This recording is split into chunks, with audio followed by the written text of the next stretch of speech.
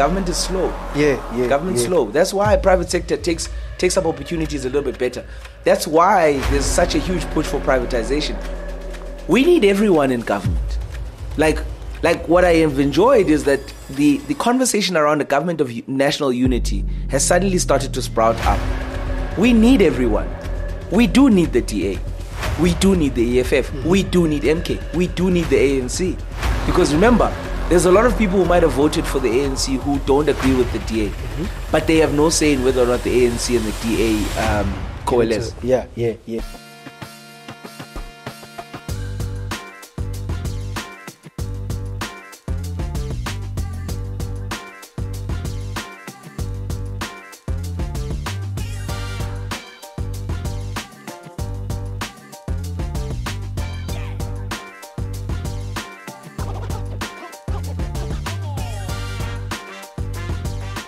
Hey family, a quick one. Over 87% of you are consuming this content every single week but are not subscribed. That means you are enjoying the growth conversations, but you are not liking, you are not subscribing, and you are not sharing it with others. So please, I plead with you, please subscribe so that you can share the love, you can share the growth, and you can share this wonderful platform and wonderful safe space with others as well. Enjoy the episode. This week I went to go renew my passport, right? So I finished my first passport, well, my second passport. Not many can say that. Yes, and many people don't even know this. So I want a jumbo passport.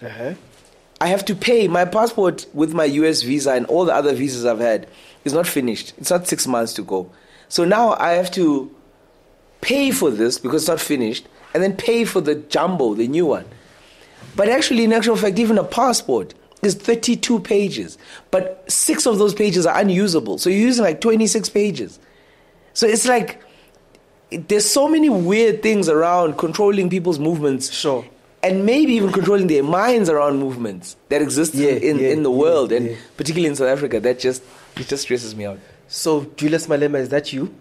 You wanna go to Lusaka? No. You wanna wake up and go to Lusaka? You wanna wake up and go to Nairobi? Yeah, you could. Look, I don't want to label it. I don't want to label it as a Julius Malema thing. I think we should all be open-minded. Sure. Because at the same time, I'm also anti what he kind of talks about, in the sense of open borders. Everything else, I can debate it. I like the policy around.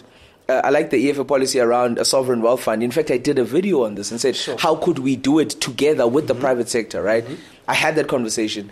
And then even when you look at policies around sort of like a black bank, I kind of get that, but at the same time, we've got to figure out a systematic way of doing it with what we already have. I think South Africans need to understand the frameworks that we work in and say, what are the real challenges in those frameworks, rather than saying, let's start a whole thing, Anja. Like, we've got to have that discussion with ourselves. We've got a lot of state banking entities that need to be rolled into one thing. Okay. We've got to question ourselves and say, do we want to make it one thing, or do we want to have multiple things that serve different types of people across the country? Because you've got an Itala, you've got a Post Bank, you've got a lot of those. But you've also got massive funding institutions that can be rolled into the same banking entity, right? You've got the NEF, you've got CIFA, you've got CEDA, you've got IDC, right? You've got Land Bank. You got the Development Bank of South Africa. Sure. So all of these things, think about it. If you put them all into one space and you said, this same bank that does day-to-day trading, retail trading, what if we actually make it, the lending part of it is all of our lending institutions in South Africa, the government-owned lending institutions, and we put them into this bank, and that portion of it is still the same portion that gives grants, that gives loans, and that also gives credit. So there's a different way of kind of getting to the same goal, and I think that's where a lot of people get stuck up in saying, because I support a particular party, there's only this party's way of doing something, right? And that I think is always a stumbling block. What I'm getting from your explanation is that maybe using the word nationalizing is reductionist.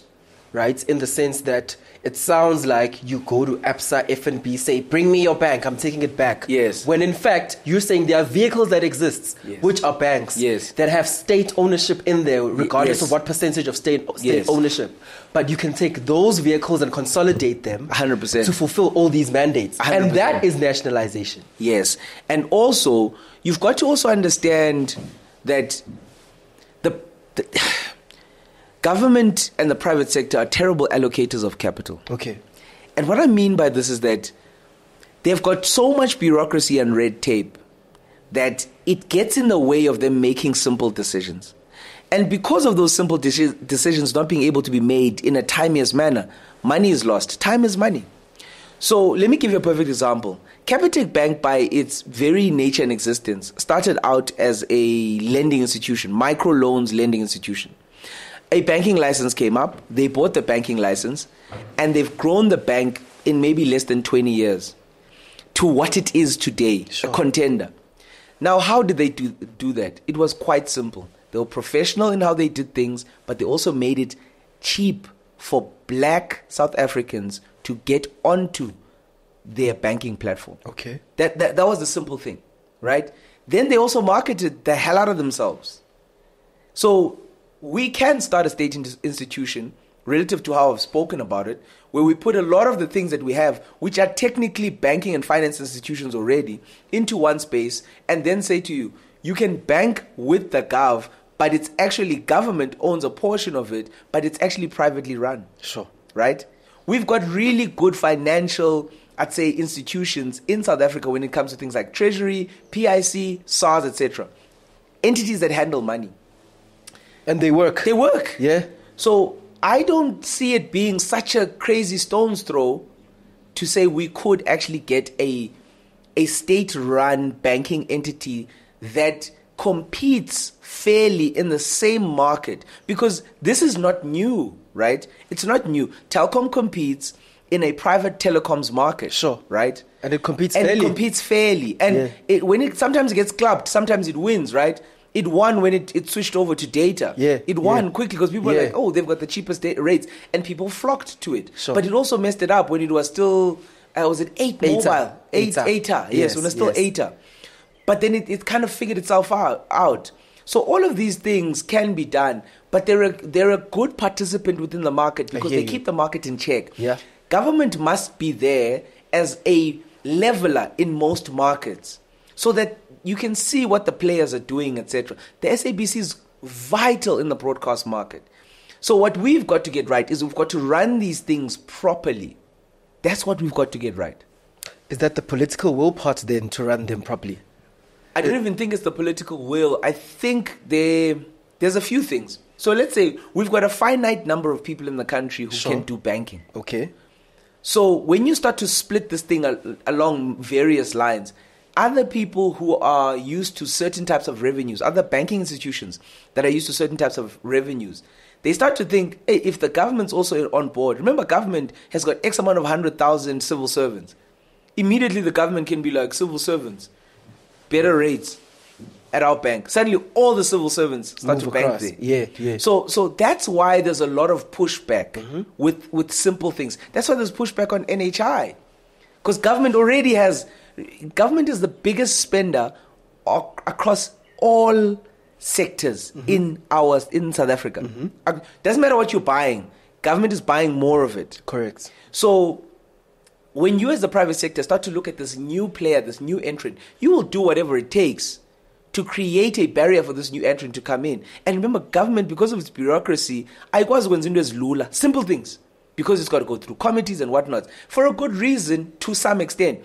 But for efficiency and effectiveness sake, government is slow. Government's slow. That's why private sector takes up opportunities a little bit better.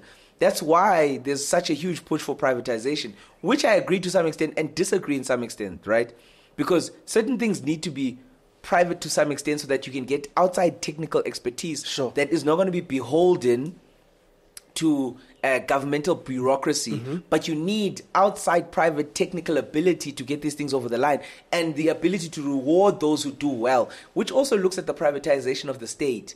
Because the state, I believe, should be paying those people that are doing well in the state more than their salaries, Sure. just like what they would if they were working in private corporate. Yeah.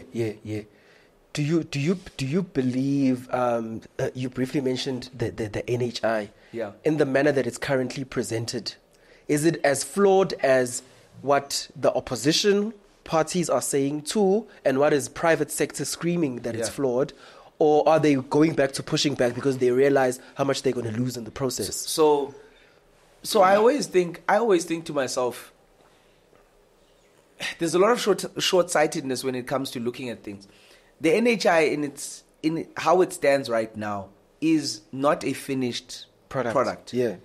Yes, I agree. There was a lot of running and trying to get it over the line before elections, etc. Don't know if that worked, but at the end of the day, it's something that's needed. Maybe not in this current form, maybe in a negotiated form. Correct. But what they've done is that they've put the conversation on the table, and they've said we should have this table around how do we universally cover South Africans when it comes to healthcare. Yeah. Right. Yeah. Now, what this does is that you've got more people that are likely to be able to access private hospitals with at least a buffer of them being able to pay for some of those services, maybe not all of them, when you start to having universal healthcare. Yeah. Now, many people will tell you and say, cart before the horse, let's fix the healthcare system. Yeah. And I say to you, why can't we do both at the exact same time?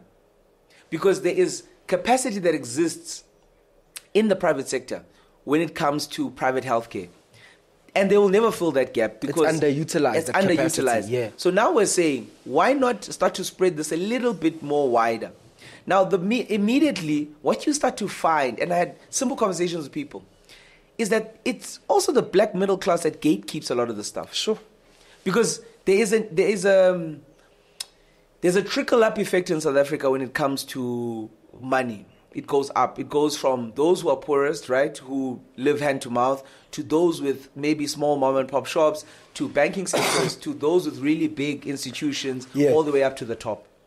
Now, when you look at something like the NHI and healthcare, you find that the simple conversations I'm having with somebody who even was a civil servant, I said, this NHI thing, are you for it? And she says, no, I'm not. I don't see it because now we're gonna be taxed more. We're gonna be whatnot. I said, but there's literally no framework on how to raise the money yet. How do you know you're gonna be taxed more, right?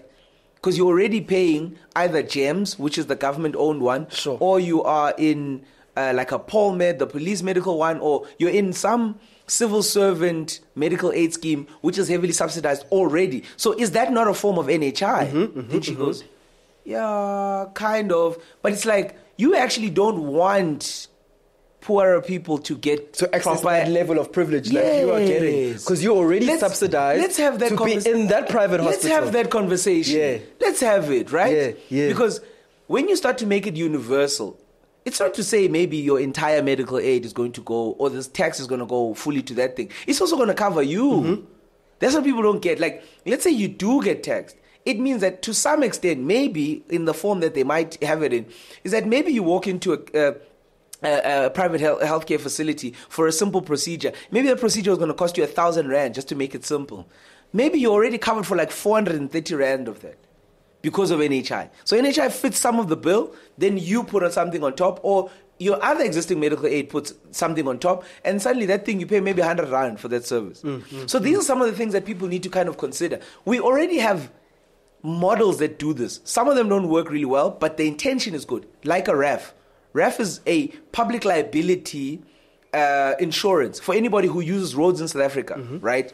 It's there, it makes sense. I don't agree with how lawyers take like 10 to 15 billion rand off RAF's entire budget just because they are intermediaries. I don't agree with that, because RAF should be able to pay the people directly. Right? Yeah. But some of those claims processes make it that you need legal sort of representation, because they're so tedious. Exactly. But it's a similar setup.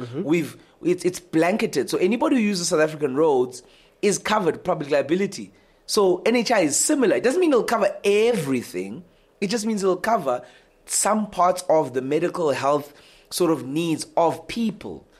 That's also how I see it. I don't see NHI as saying, now suddenly you can get any procedure you want from any prospective healthcare facility, it's not going to work like that, right? About the NHI, I tweeted, I think it was yesterday, I said, this pending ANC-DA coalition, which in my opinion is most likely nationally, means that any prospect of universal healthcare is at least 20 years in the back burner now. It's going to be dragged for so long and it'll never happen. So well done, black middle class. You are now going to continue paying for medical aid, the 9% annual increase on the medical aid, the gap cover and the co-payment because you are so adamant in saying, what NHI, what NHI? Well done. So the interesting thing about that is that I think we've never had, and this is I'm going to put this on our government. They don't know how to communicate things. Sure. They don't. And I don't know of a bill in recent memory, and maybe the guys can put in the comments and let us know, like a bill that has started, had proper public participation in it, gone through the phases, gone back to people, had more conversations, so that people understand where we're trying to get to. Sure. It always feels like we heard about it, that they want to do this, then suddenly it's like, then there was silence. It's at the president's table. Yeah. So it's like, whoa. And they can, within reason, say, no, we gazetted it. No, we gazetted it. We put a couple of ads out. But we know when governments wants us to know something, and we know when something hasn't been properly been put in front of our faces. So that's kind of where I get to start. I also kind of think when we speak about this pending coalition, right? I guess at the time we're recording this, we don't know what's going to happen, right? But we've got there's so many variables, right? So let's talk about the DA thing. Mm-hmm. You talk just about the NHI. I think about BRICS, right? Immediately.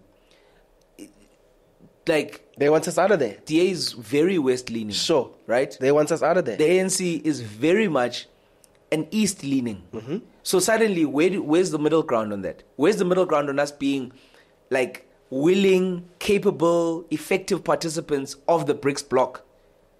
You understand? So it's you start to think of really big foreign policies. Where do we stand on the Palestine issue? Because if you coalesce, if you go into a coalition together, then it means that you've got to find some sort of middle ground on all issues. But some issues don't need middle ground. It's clear. Palestine is clear, right? BRICS is clear. We're not saying we don't want the West. We're saying we want to be associated with other people. So suddenly you start to find that the levers of government and how government turns, the DA will have a lot more oversight on those. Now the question is, do we want those? Do we think those are progressive enough for the country as black people, as a black majority? Yes, we share the country with everyone, but you then got to start to figure out what are the best policies going forward. Land, right? Land. How do we do that? Mm-hmm. They're going to say, no, but you should, the government's the biggest landowner. Yeah, sure, we should. Government should be taken to task for not distributing land properly enough. But there's a bigger conversation around land that is lying fallow, right? There's land that is not being used, land that has buildings on them in the inner city that are derelict and are literally breaking down. But because they're owned by somebody, government can't do anything about it. Mm-hmm. The local city can't do anything about it. So we've got to look at these policies and say, when two opposing but mutually beneficial sort of parties, because remember, these parties are there was a Helen Zille clip that came out from a long time ago, right, that said they just want the ANC to be hitting low 40s and they'll be fine, because then with their 20 they get over 60, but then suddenly they have a lot of push and into that coalition. They're a proper voting bloc, and they can suddenly make decisions. Correct. Even though they are the lesser within that coalition, because they will have pulled. They will have said, we've enabled you to become the king. Sure. So that's where we kind of find ourselves now. We find ourselves in a space to say, if DA and ANC do decide to be together, their manifestos are so stark.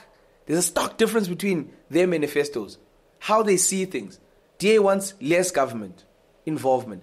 They want they want less intervention in markets. They want free markets. Yes, right? It's neoliberalism. Mm-hmm. That's what it is. Yeah. It's neoliberalism. So when you start to find would you say it's a Western identity as well? Fully Western identity. It's Eurocentric, and Western. I always say, sorry to cut you there. I always say that look at any black person around the world, especially an African one.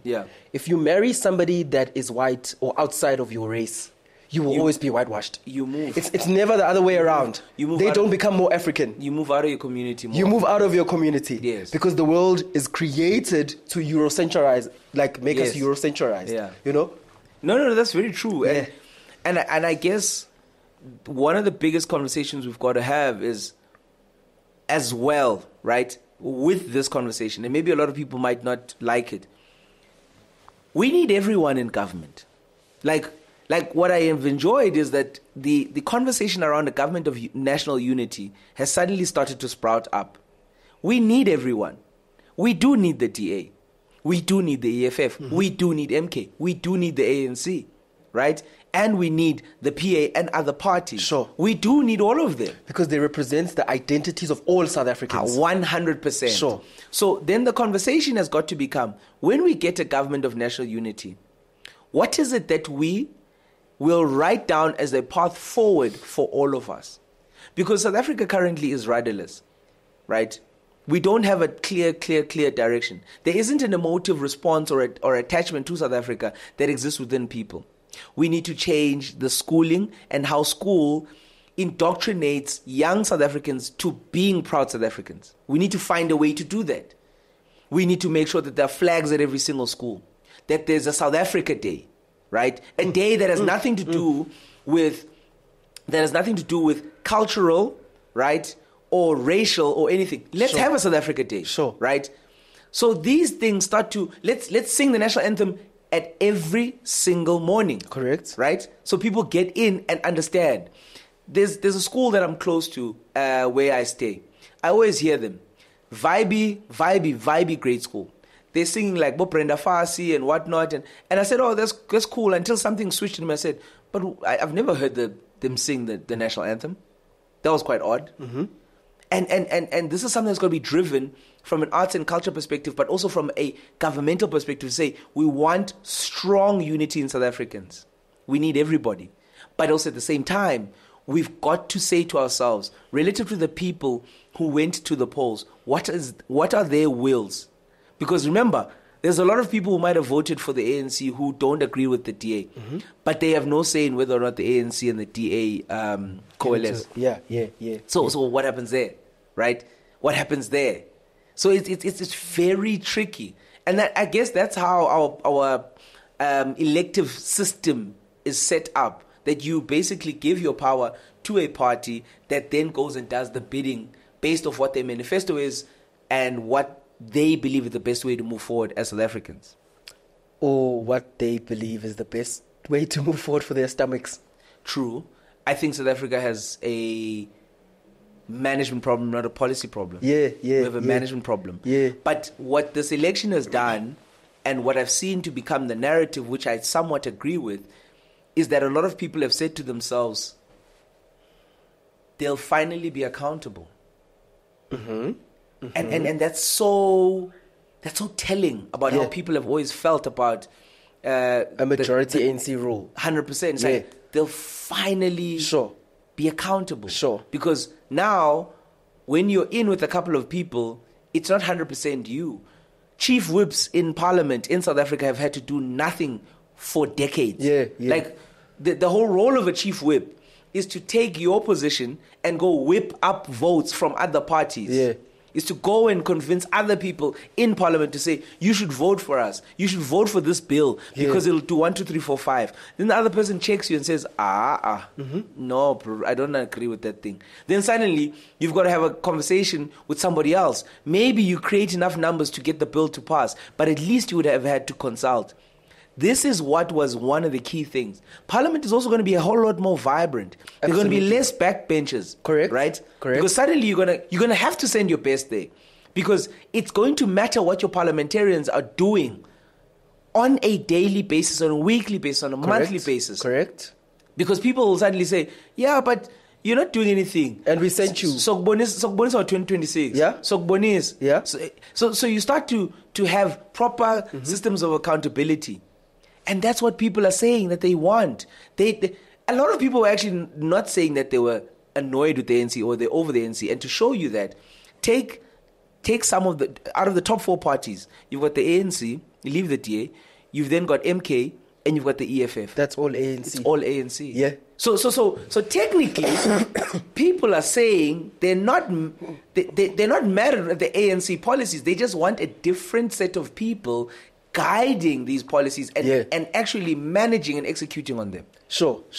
And they want the different ideals that the ANC was founded on, but along the way were lost, to be brought back into the leadership of the country. Because MK stands for Radical Economic Transformation, which was an ANC policy. EFF stands for similar values of blackness and being and maintaining your identity, economic viability, right? It stands for fighting for the general worker, the maid. They dress up in their overalls, the person who works at the mines, which represents a vast majority of South Africans who are in that class. And the voter, the electorate, is saying, I want to be represented again.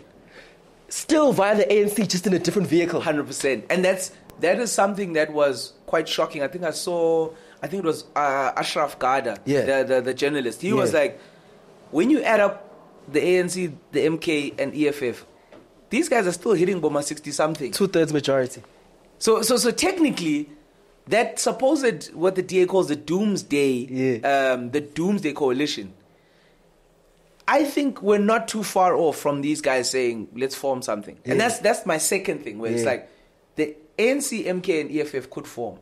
I think. But it's the fact that MK has never said that they are against the ANC. They've said they are against the leadership of the ANC. Correct.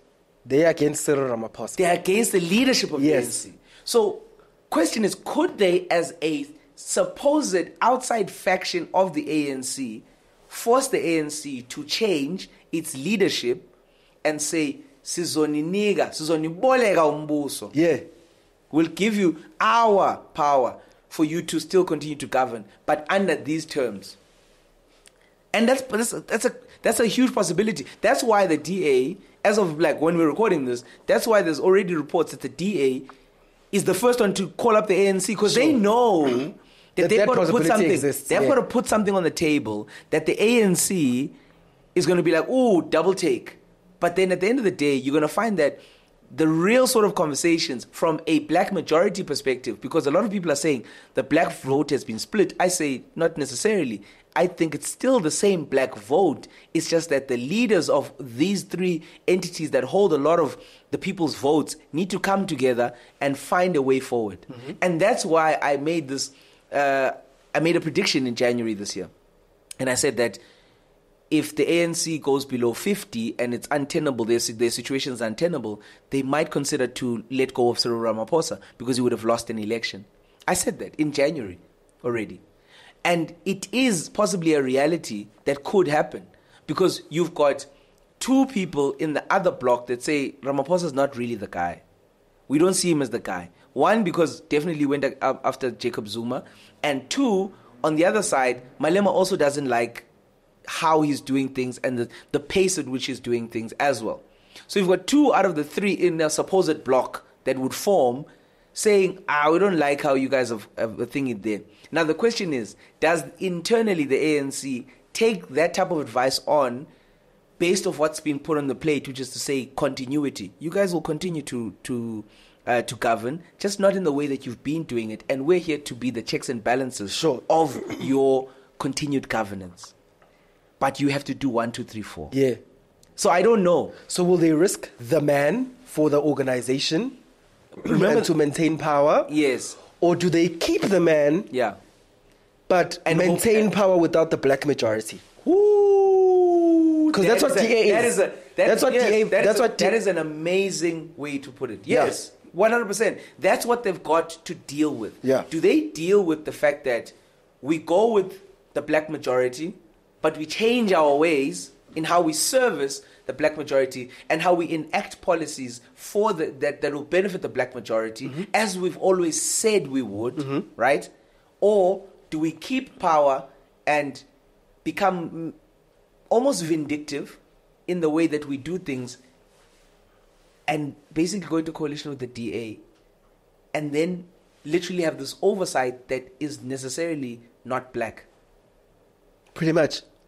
That's the choice that they've got. Yeah. That's the choice that they've got, right?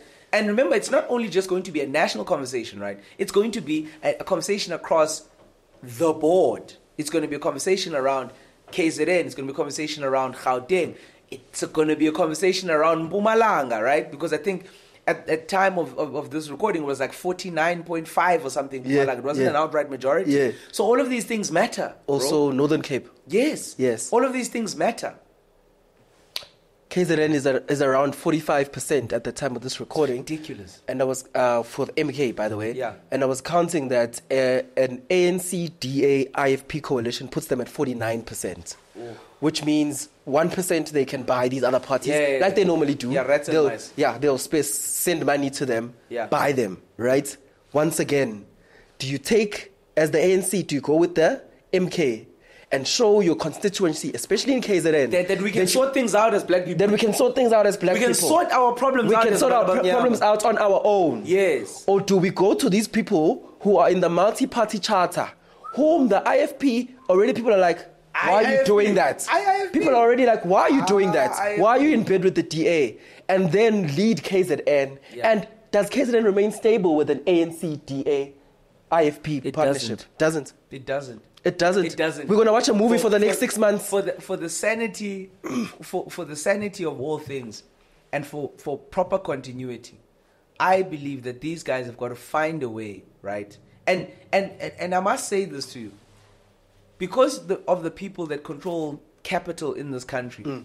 When we do that and we form this coalition, let's say we hopefully form this coalition of the ANC, the MK, and EFF, like a proper coalition that divvies up state departments, that divvies up how things work, etc. You suddenly have a lot more centers of power, one. Two, you've got these guys that have got to compete for the country, but also amongst themselves within the coalition, because you can say, but the ANC runs 10 portfolios and those portfolios are not doing well. Mm-hmm. The MK runs another 7 portfolios. The EFF runs another 3 portfolios. Mm-hmm. So you can look and say, look at the MK run portfolios at national government, look at the EFF run ones, look at the ANC ones. Sure. So suddenly we'll have proper ways of discerning as Abantu who's working, who's actually working, right? Yeah.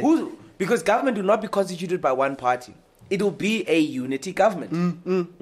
And I've got a crazy thing to say to say to them, that I'm not opposed to them saying we'll throw in 1 or 2 DA guys to run ministries. Correct. I'm not opposed to that. No. I'm not opposed to that. It's actually a good representation of the electorate. I'm not opposed to that, right? Let's say whatever, just off the top of my head, let's say a tourism portfolio. Give it to the DA, right? It's one of the key things. It's one of the, it links to the Western Cape being one of the most visited, and Cape Town being one of the most visited places.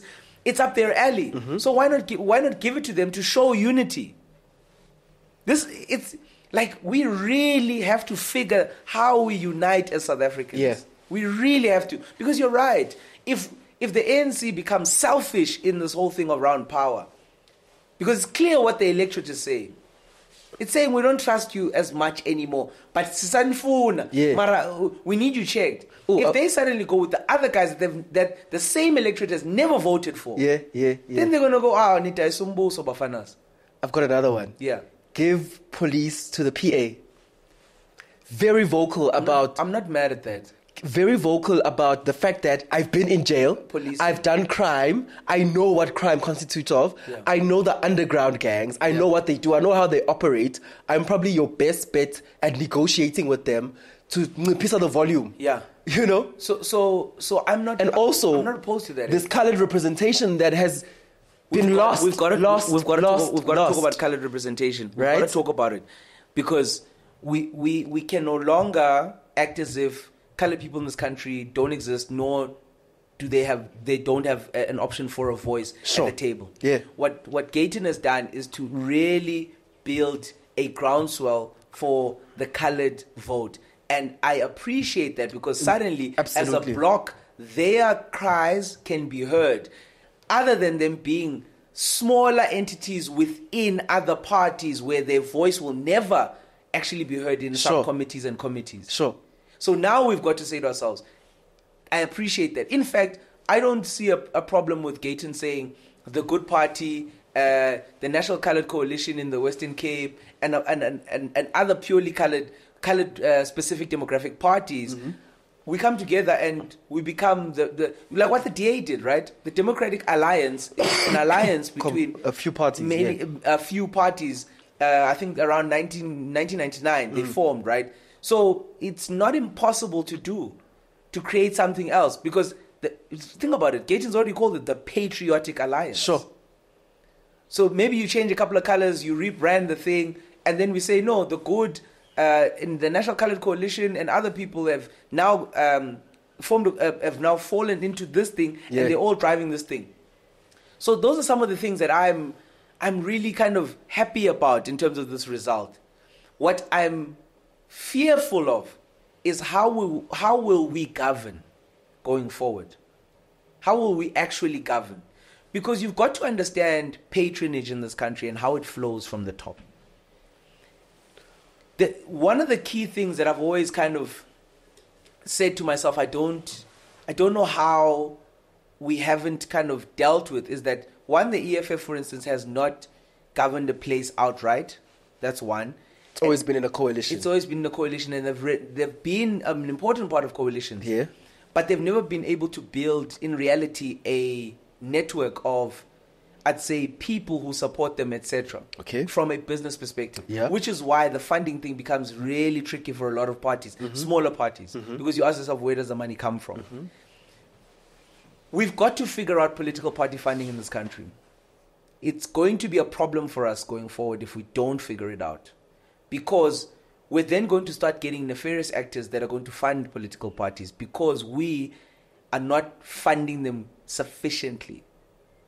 I hear it's you. going to be a problem, because when there is a funding gap, people have to fundraise, and when they fundraise, there's only a finite number of people willing to inject money into politics anyways. And when nefarious actors see the opportunity to fund politics, you're then going to be, we're all going to be in a hot bother. The MK keeps on emphasizing that they are funded by the people.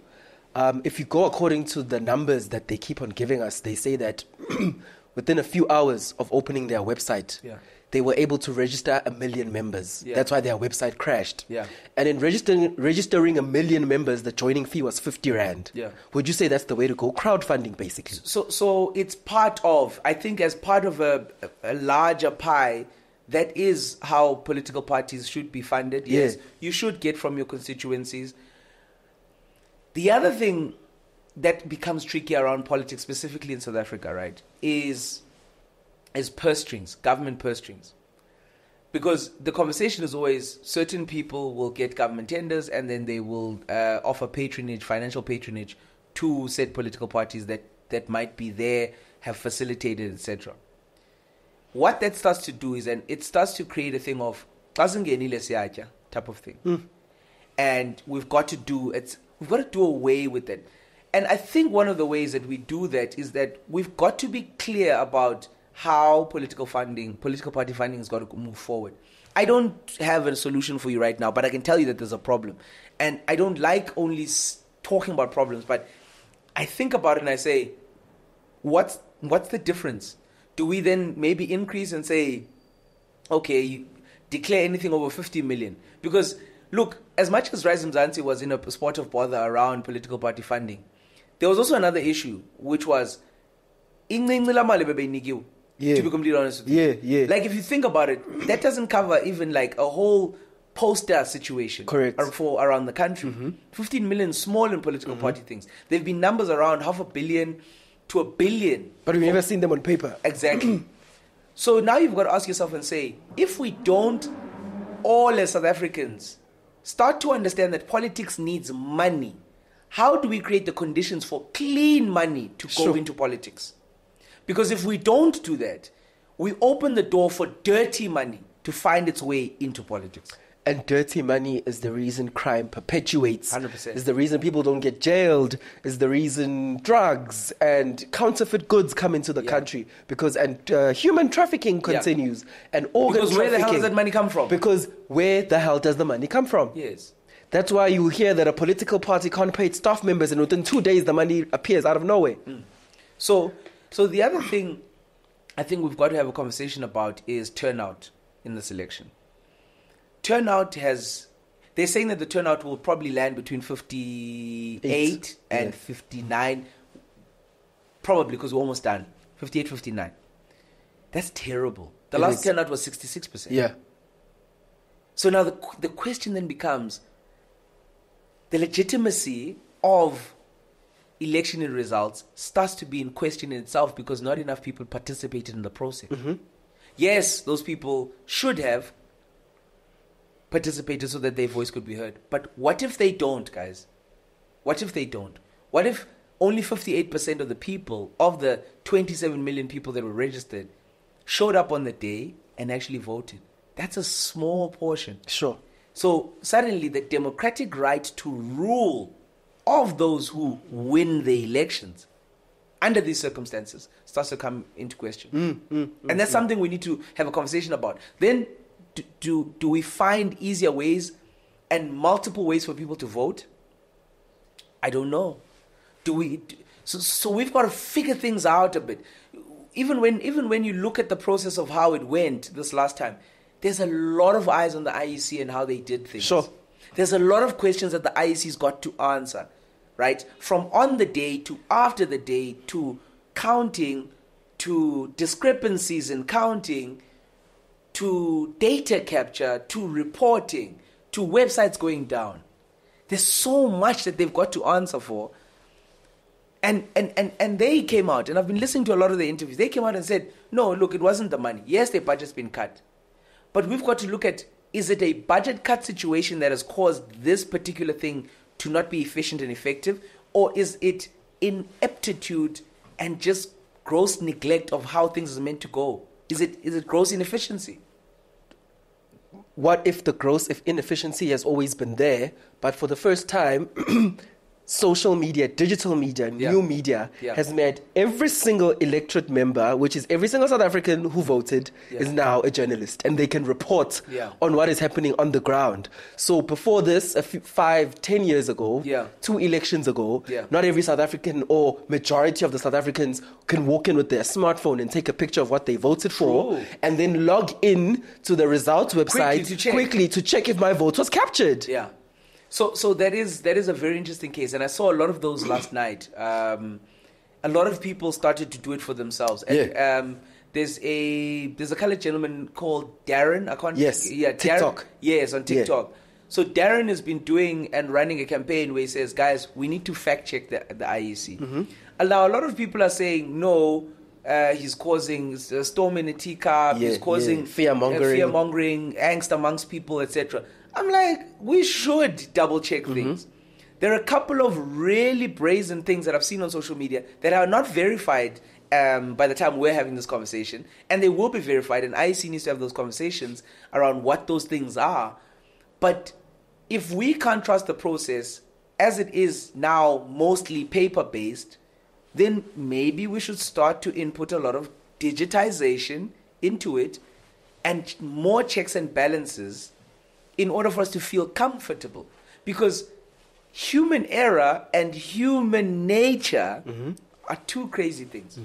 Because you suddenly start to find that if somebody decides, I want to add another number on that thing, I want to add a 1 in front of that 569, suddenly it's 1,569. That's a huge implication. Because remember, when the voter turnout is low, you go, oh no, man, like there's still buffer. Oh, maybe more people just happen to vote at the station. You don't pick it up. You don't pick it up. Because it's like, but so suddenly you can't go over 100% in terms of voting. But if you know that at the station, we still had a buffer of 2,000-3,000 votes of people who didn't come to vote. I can add 1,000. No one's going to ask questions.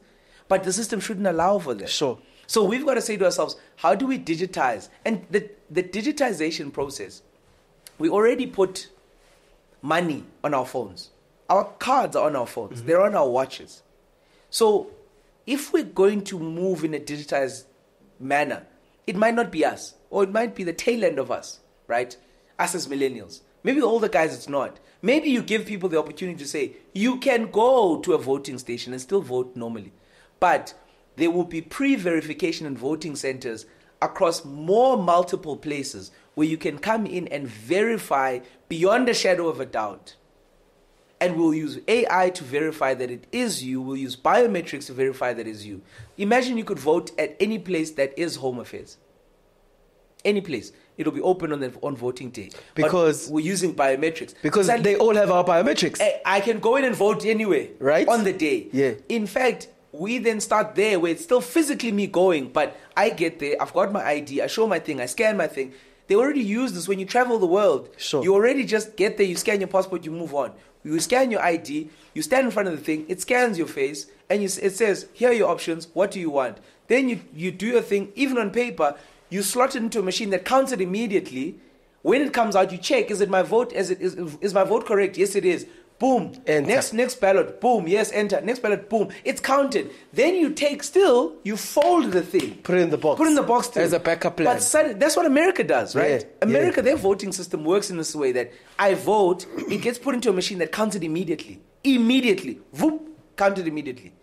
Then they still have the backup of the paper. So we will not take away that system. We're just saying, democratize where people can vote, make voting by its pure nature 2 days, because you've already taken like X amount of days, because make it 2 days of voting, open it up to everybody. So maybe I didn't go today, I can still go tomorrow.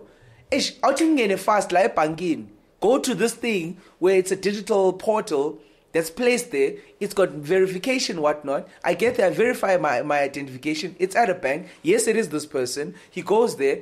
What is your voting thing? It's got a little voting machine that prints out your slip. You put it in there. I vote for this party, this party. It shows you on the screen. You confirm, you say yes, yes. You put it into your thing.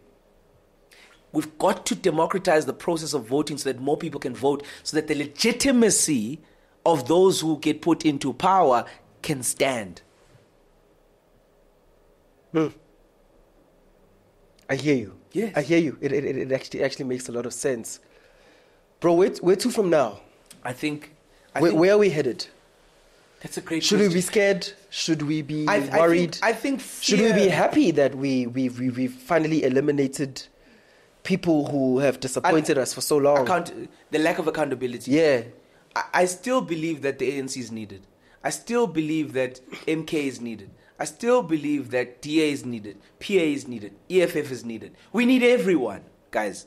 This thing of, yes, your vote is important to vote for the block of people that have a particular manifesto that resonates with you. But we should still have a common goal and a vision to move South Africa forward. Sure.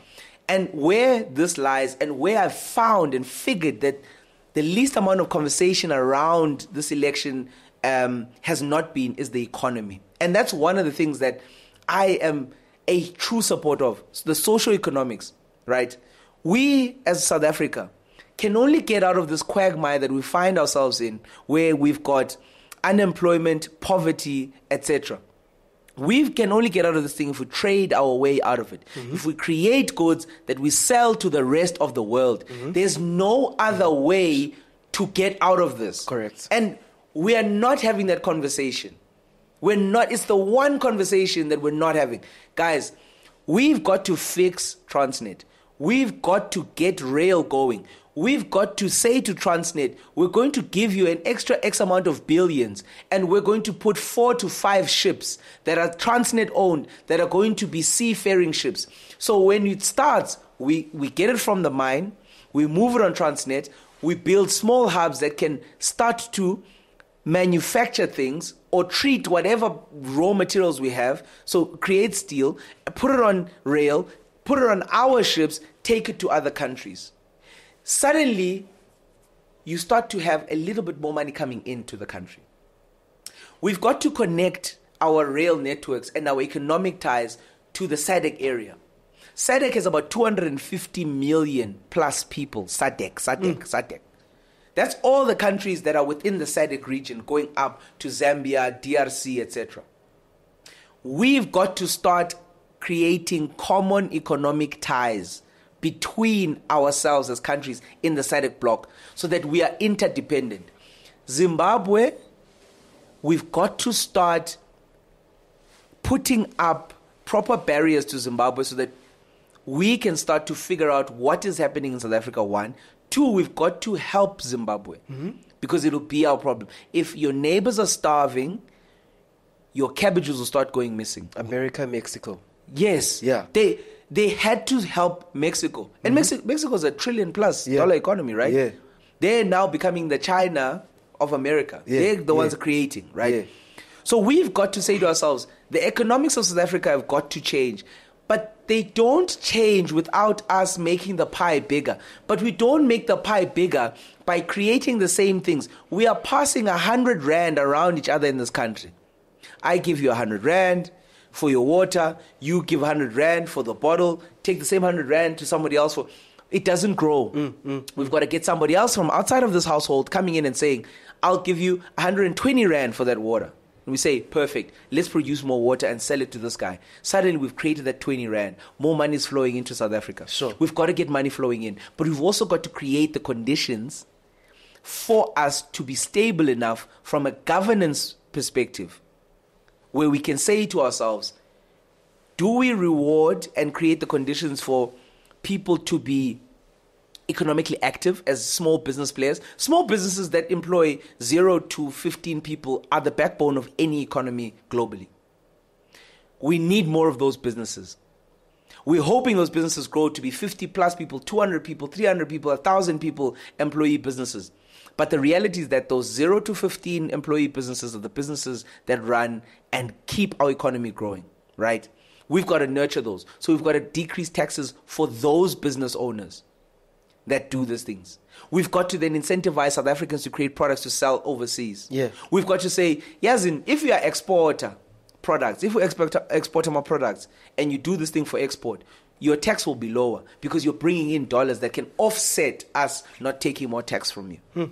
We've got to start thinking a little bit more with more agility. Sure. We've got to say to ourselves, we are going to go into a sovereign wealth fund, one of the first of its kind in the world, where we're going to say to asset managers in South Africa, a portion of the money that you make and have in assets, we are going to pool it together. The state is going to take from revenues that come from oil and gas, which is a big thing that we need to have a discussion about in this country, from mining and all of the primary industries that we have in South Africa. We're going to take that money, the royalties, we're going to put a portion of it into a sovereign wealth fund and we're going to build it for the next 50 years. But you, private sector, will have an opportunity to technically run this for us, but with oversight coming from either PIC structures or other government structures, where we say, we want you to go out into the world and trade South Africa's money. By the way, we already do this.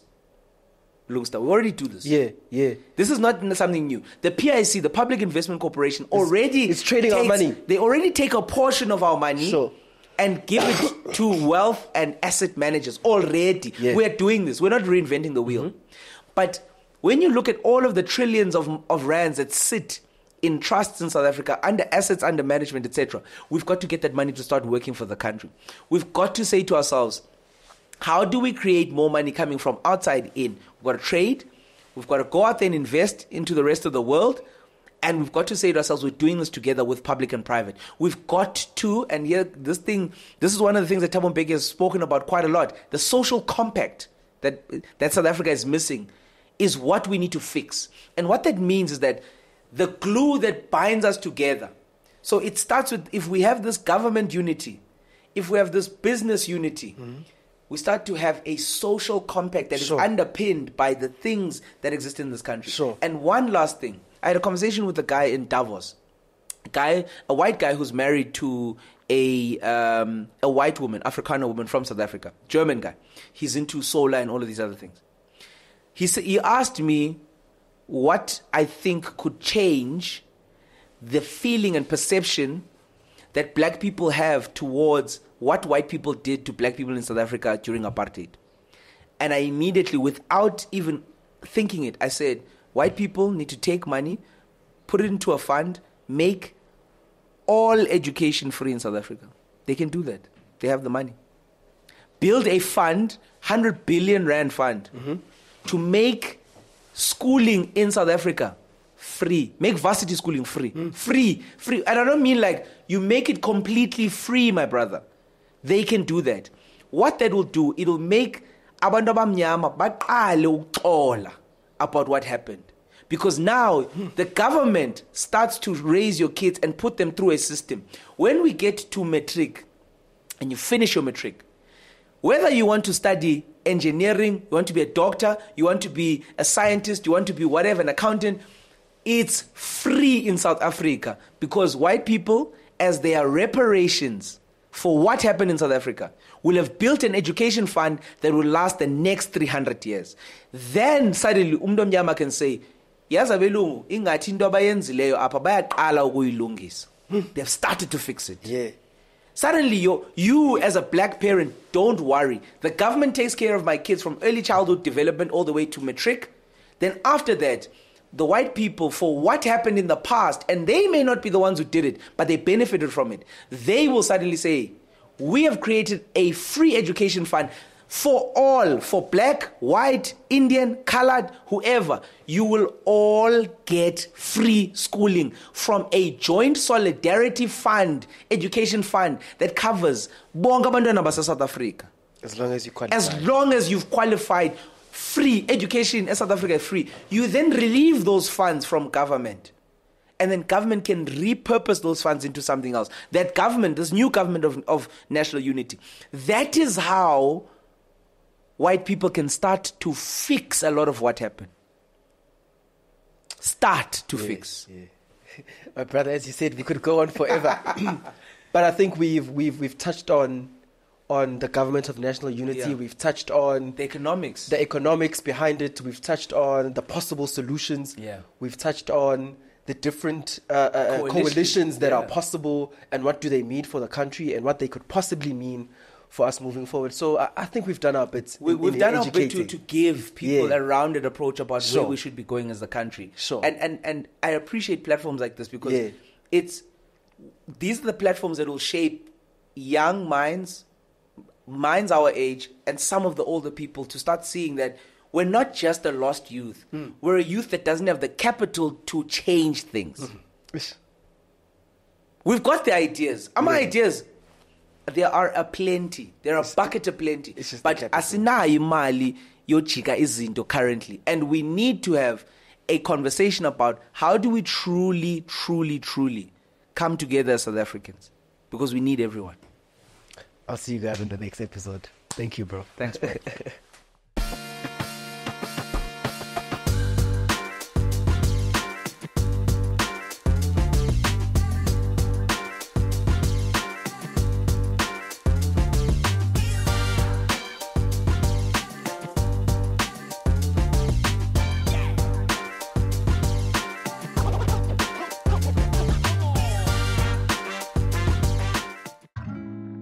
Introducing the epitome of luxury living. Kalu Luxury Villas and Suites, your private sanctuary of opulence and elegance. Nestled amongst the lush, sun-kissed landscapes of Durban, KwaZulu-Natal, this Kalu Luxury Villa is a paradise of tranquility, offering breathtaking panoramic views of the neighborhood. Step into a world of refined luxury where every detail has been meticulously crafted to create an atmosphere of sophistication and comfort. This villa is kept within a gated and secure property for your peace of mind. The Kalu Villa is available for both short-term and long-term stays, making it the ideal location for your next vacation or special event. This villa boasts spacious living areas and floor-to-ceiling windows that flood the interior with natural light, making you feel at one with the surrounding beauty paired with multiple terraces, an outdoor lounge, and a dining area. Live the dream, make memories, and indulge in the life you deserve. Contact us today to book your stay or to learn more about this exquisite property. Your oasis of opulence awaits.